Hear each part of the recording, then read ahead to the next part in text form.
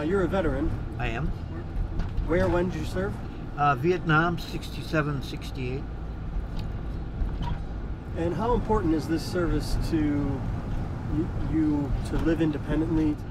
It's absolutely vital for me, because with my regular checkups and now with my feet issues, I just couldn't get anywhere. I live alone.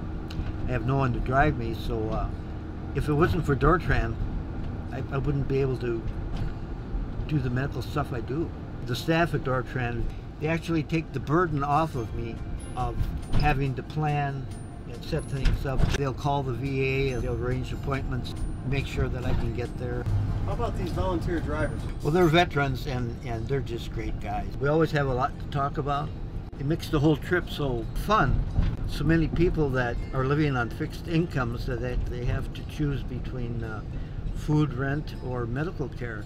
And this service just makes it a lot easier for them to keep some of that money for other things they need, and to and just to get places they couldn't get otherwise.